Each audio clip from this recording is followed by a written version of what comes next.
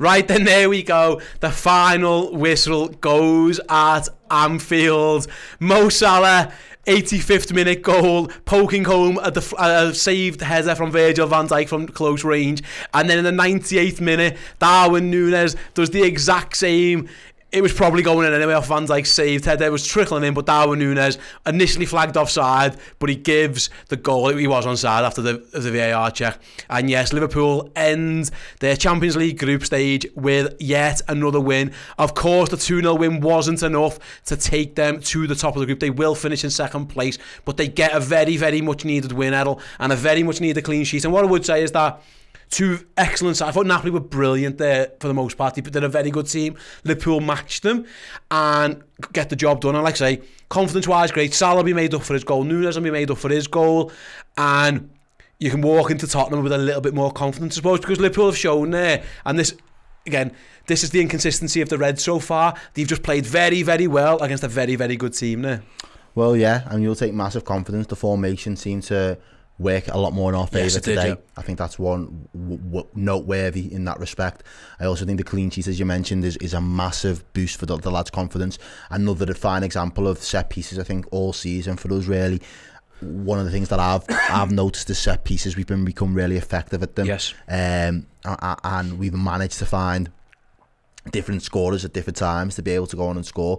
Núñez almost comes up with an assist for the set piece, getting on the end of a cross from Costas. We already know Costas' ability from a dead ball situation. Ultimately, this is probably, in terms of the performance, not necessarily just the result, because again, it didn't seem like it was high stakes, but in terms of knowing that you're going to be up against a really good team that are going to be up for it, I genuinely feel as though this was one of our better performances for us this season. Yep. It's been hard to really judge us against the likes of Bournemouth. It was hard to judge us against the Rangers. City seemed like a bit of an anomaly for how well we performed and was able to keep them out. But I think in terms of knowing this Napoli side, knowing that they haven't been beaten all season across all competitions, knowing that they're flying high in the Serie A, it was a really, really important win for us today, and I think we should take a lot of confidence from that. But like anything with Liverpool at the moment, the only certainty is that we've been inconsistent. We can go on and friggin' win today, but we might drop a stinker against Tottenham on the weekend. That's just how we've been and we found ourselves. So, in isolation, I've enjoyed the Champions League because we can have it as a welcome distraction, but the reality is the hard work's going to have to start again for these lads tomorrow, and they're going to have to kind of reprogram themselves to focus on the weekend's task ahead. Absolutely. But like I say, with Liverpool, the aim is to get out the Champions League. Liverpool did that. They actually only lost one game. It just so happens that Napoli did the same, and it was because they whacked us in that very first game of the tournament. Liverpool got the job done. Yeah, in terms of like other results around the league, of course, we know Tottenham got a very, very late win at the top there. So yeah, coming second place could be an issue. I mean, FC Porto were there for us, and if things go as they usually go, are in there as well, aren't they? No, they come second. So it's as it stands. I'll go through the table right now very, very quickly. Obviously, Porto won their group, so they're an option. Bayern are an option. We can't draw Tottenham, of course. Chelsea, Milan, we'll cross that bridge later, but it looks like it's going to be Chelsea, Tottenham. So we can't draw them, obviously. Real Madrid, we can't get Man City. PSG. So basically, you're looking at one of PSG, Real Madrid, Bayern Munich, or Porto. So we're up against it. It's not easy. That's the difference between coming top and second. Yes, again, things could change tomorrow and other results can happen. But as it stands, that looks like the most likely one of those four. But again, things change because other teams can't draw other teams. It'll all work itself out. But Liverpool, job done. But it looks like, Errol, it's going to be a difficult last 16 game, whoever it is, really. Everyone will be desperate for it to be. But it's going to be, it is what it is. Well, yeah, for me it is what it is. But on top of that, I expect it to be a completely different Liverpool side, mentally, personnel potentially, and form-wise. I feel as though it will be a completely different Liverpool side by the time we come back to the Champions League. Games are so far away, aren't they? Yeah, do you know what I mean? It could, again, it almost feels like, correct me if I'm wrong in the chat or maybe yourself, but that difference in time feels like the Liverpool side that was chasing a quad to this point in time has been a team that could pretty much brush aside anyone, and all of a sudden we struggled for form 4 or 5 months later. Well, you're going to go all of November now. This is the first day of November, so we've practically all of November, all of December, all of January, and then the middle of February. So that's the better part of 3.5, nearly 4 months before you're going to come up against your opposition. That's almost the same space of time that our form has flipped on its head. The first game, it could be as late, by the way, it depends on the games, but like the round of 16 games, because they split the round of 16 up, it's either the 14th or the 15th or the 25th. It could be the end, near the end of February. It could be like the middle of March before you play the second leg of that. There's a long time. So our form completely should be... There's a transfer window for us and the whole of Europe, so it's a long way off. So who knows, by now we'll figure it all out later down the line. But yeah, it's a... Well, going back to this game, we'll talk more about it later, by the way. We've got the fan reaction, so if you head over to the socials, Errol will have you covered there. Get your thoughts and comments in now, and I'll read the best of those out later on. I'll be at the board for the player ratings, and then later on again, Redmen Plus, we have the full instant match reaction, and tomorrow morning the final word. There's also coverage from the ground right now, where Paul and Chloe and the guys are down there, so you have tons to get you covered. And we'll go into in-depth in loads of things later on. But I just want to talk about this formation change very, very quickly. Is it a one-off just because he wanted to give certain players a rest? No. Or do you think he's going back to 4-3-3? I think he'll, from what he's seen today, I think 4-3-3. Again, now we've got the option of Konate back there defensively as well, kind of being able to come in and... We looked a lot more solid, didn't we? Solid. You'll be able to kind of rely on the high line again, or look to try and rest on the high line, I should say. And then on top of that, I think you've also got the likes of, as you mentioned before, the additions in midfield now that you can kind of call to keep that level there, to keep the engine, to keep the energy within midfield. I think there are options. I think Harvey Elliott, I gave him, you know, I was a little bit hard on him the other day because I didn't think he had his best game, but I think he came on in replacing Milner pretty much from the start of the second half. I think he did really well. I think he was worked really hard and managed to do well on that right-hand side. I think as the longer the game went on, I think the better we looked. We looked in more control of the game as well. The one thing that you could probably notice is there wasn't a whole host of chances created from open play. But I'll take that right now. If we go, we've always been dangerous of set pieces. The issue we've had, mate, for a while has been we've leaked so many goals. The clean sheet was massive. I'm with you, by the way, when you said Ibu's back. He was, and I don't mean, I like Joe Gomez, but he hasn't had a great couple of weeks. He's been up and down, because and Konate was just way much better. We saw it with Matip. I thought Matip has looked head and shoulders above him as well. So I'm with you.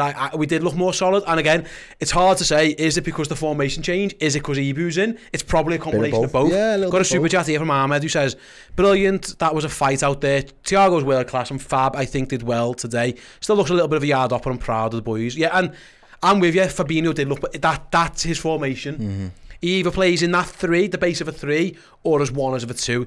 I don't think he can play that. At the moment, the diamond, Liverpool did look more solid down the middle. Any chances Napoli got really, right, it was all down their left or right, and even then... He didn't create loads. It wasn't, no, Alisson, he didn't have to make it what you'd say. It was a hard save. So I'm with you. It has been very good night for Liverpool, albeit a very extended one because of amazing VAR checks. And like I say, we did win 2-0. It could have been, if not for the guy's shoulder being offside off a set piece, it could have been a different story. But the offside's offside. Liverpool's the defensive line did its job there. Nice that Salah on that, you know, on this hunt for the Champions League Golden Boot, he'll be made up. Darwin gets yet another goal, albeit one I could have scored. What the difference is, you know, when you're looking at your judging players, it's another one for his stats. He's always involved in stuff. It's just a nice feel-good factor. Liverpool didn't win the game 4-0, didn't top the group. I understand that. They're probably going to get a difficult game, but we'll cross that bridge when we get to it. But I suppose, like I say, for those two in particular, a nice little confidence boost. Yeah, and it's one less thing that Klopp has to worry about now. You don't have to worry about the pressure of the Champions League. And again, like, if I'm sitting here trying to dissect Liverpool's season so far, there are so many things you can kind of pull apart, and there'll be a lot of people that'll say, you know, it's been hard lines, we've been a little bit unlucky, you know, players have been injured, and there are extenuating circumstances which makes you think, do you know what, you don't want to be overly critical. And the last person that wants to be overly critical in any situation is probably Jurgen Klopp. He's probably a big believer. He's going to be a big believer and back his team and his players. So what is more, or what's the most, you know, useful thing for him to kind of keep season's hopes alive is our season at worst can now only be over in March. we've almost guaranteed ourselves that we will be fighting for something come March. Yes. So it's a good point, mate. In terms of being able to keep people mentally at the level and keep people engaged and give people a reason to dig deep, we've got that now. So it's one less worry that he has to, you know, he's not having to worry about the added pressure of, oh, Liverpool have crashed out of the Champions League and all of the extra kind of scrutiny that comes with not qualifying. And also, if they got beat tonight, because Napoli are a good team and they could have beat Liverpool at some point, like I say, it's just another one where, oh, Liverpool have lost again, but they haven't won. You know what I mean? There's no losing streaking out. They've just lost one game and now they've won another one again. You know what I mean? Like, that's where we get from this. But yeah, and look at what it means to them. You know, they look like they wanted to prove, do you know what I mean? And well, shit. Yeah. Like, they embarrassed us in that first game. Me and Chris sat here, and it was embarrassing. The goals they scored were too easy. Mate, it was awful. So Liverpool got ready. What Liverpool need to figure out now, mate, is that consistent level, because City up here, down here for Forest, then you have up here for, well, relatively up there for Ajax, down there for Leeds, up here for Napoli. You've got to learn to stay up there, because Tottenham away is not going to be an easy game. They're going to be buzzing because they've just, with the last minute winner away from home, they're going to be buzzing as well. Liverpool needs to figure out a way to take this form into the next couple of games, because there's going to be different, there'll be changes. I would be shocked if Curtis Jones plays left wing against Tottenham, for example. So Liverpool just need to figure out now how they can get on a bit of a roll. They haven't got long left. Like I said, they play Tottenham, then they play Derby. Is that right? And then Southampton. Yeah. 3 games left, and then they're off for a long old while. So when you say you need to search for consistency, you're looking really at 2 games, because the League Cup's going to be a massively changed side. You've got to find consistency in the Tottenham and Southampton game. Again, I can't sit here and say I am confident they're going to do that, because we've crossed this bridge before. But if they play like they've just played there, they'll get points. They'll win 6 points, I think, if they play like they've just played there. It's hard to bet against them if they go on and if they play like that. But then the other thing is, as you mentioned, it's hit and miss. You can't call it. It's Jekyll and Hyde right now. It's a flip of a coin, which Liverpool side's ultimately going to turn up. And as much as I'd love to just blindly back them, I can't right now have that level of faith to say, yeah, they're going to go out next game and do the business. I think one thing for sure is that formation helps give them the foundation to do the business. Yeah, because they're all used to it. Come across you there, because Scott Hawkes has just said that with the super chat. Thanks very much, Scott. $25, you're a legend. Better formation of Fab, looked like Fab, both working because of the other. Come on, you Reds. And yeah, you're right that you and Scott are agreeing there. That I wonder if he sticks to that now, because I think you're right. It looked a lot better there, didn't it? To round it up, what your last couple of thoughts on that one? Happy. I'll happy. I say I was looking forward to tonight's game just because of the distraction. I love watching us play, but it's been less pressure. When there's not even that. I love watching us play when there is the pressure, mate. But we've got to be good enough to, otherwise you'd embarrass yourselves. And there's been a few games where we've embarrassed ourselves and we've played underneath the level. And I don't think we've deserved to be able to sit there and enjoy it, but it happens. That's football. You've got to play yourself through bad patches of form, and I think the Champions League has been that distraction for us this season, where the lads have just went, you know what, shackles are off, let's just get out there and play our game. Yeah, we had a bit of a wobble in the first game, but every other game we've been able to do enough to get us over the line, and I think that is because teams naturally play into wanting to play us anyway, so it suits us. I think teams that want to play us, we always find a way to best, because we are a better all-round outfit than a lot of teams across Europe. I think it's when, as we've said in the past, teams in the Premier League that want to stick to what they do really well to try and maximise their opportunity of taking away points have punished us, and we've been on the receiving end of punishments rather than being the ones that have dished them out. But in terms of this game, mate, I enjoyed it. I felt like it was a lot more of a composed performance from us. I was never sat here feeling nervous, and maybe the nerves aren't there because there's not the stakes there. But at the same time, none of Napoli's play had me thinking, fucking hell, they've had us under the cosh for fucking 20 minutes. We need a breather and we need to just get the ball up the field and, like, you know, get the ball in there off or anything like that. I just felt like, yeah, we've played a lot better. And if I'm being honest, I expect that we probably go on to score at least one goal, and it came a little bit late, but we still got there in the end through a set piece. Absolutely. Okay, Liverpool then round off their Champions League group stage with a 2-0 win over Napoli. Keep an eye out on the channel later on. Errol will be back very, very shortly with the fan reaction shows. I'll be over the ball for the player ratings. I see there's content coming from the ground as well with Paul's reaction. Chloe's down there with the guys outside as well, so she'll find out who she can chat to. And like I say, later on, instant match reaction over on redmenplus.com. Come and join us if you haven't already. I know there's not many games left before the World Cup, but honestly, the content we've got planned for the World Cup break will have you entertained. My Liverpool debut will be out very, very shortly. The teasers and trailers have been seeping out ever so slightly. Dan's doing a good job with those. We have some amazing content, and like I say, get in the Discord chat, come and get involved. Like I say, stick together, a nice big virtual hug. We'll get through this winter of World Cup and no Reds together. Fingers crossed we're going there with another 3 wins, because hopefully Liverpool can build on this one. What was a very, very good performance against Napoli. I think just about deserved to win on the balance of play. Maybe it was tight, but just about edged it, did the Reds. Yeah, a couple of VAR checks went in their favour, all that kind of stuff, but in the end, the Reds win, and that's always a bonus. Thanks to Errol, thanks to you guys for watching and listening and joining us today for the watch along. We'll catch you next time. See you all soon. Take care.